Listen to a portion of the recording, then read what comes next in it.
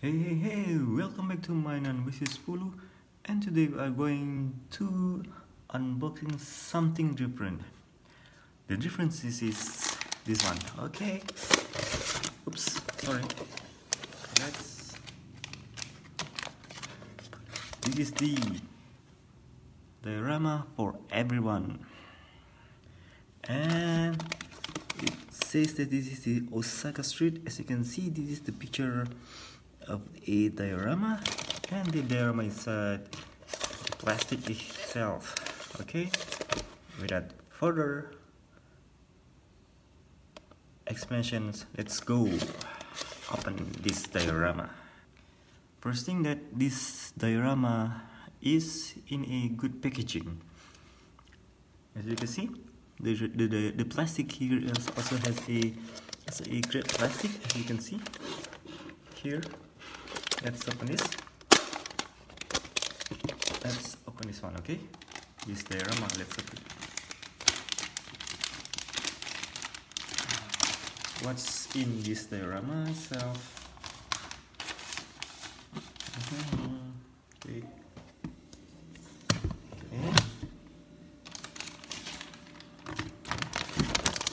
One more here. Let's see the smallest piece of this diorama. Here you go. This is the view of this diorama. Looking good, right?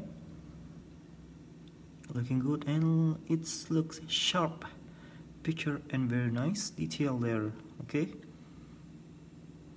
it's a modern, or no, not the like a classic and an old building here, right? And let's talk about the longer one. There you go.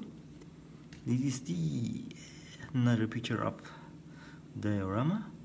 You can see very nicely detailed there. Very good. Okay. Two, and the last one is the asphalt. Quite big enough. Okay. Looking good on the detail of the asphalt here. And you also get this one. ONG diorama model creation is diorama for everyone 2020. Good diecast means nothing without diorama. I think this is a sticker. Okay. And you have also this. Terima kasih atas supportmu.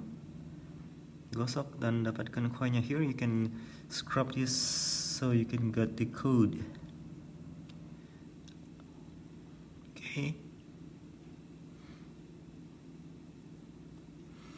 And this is the assembling guide. As you can see,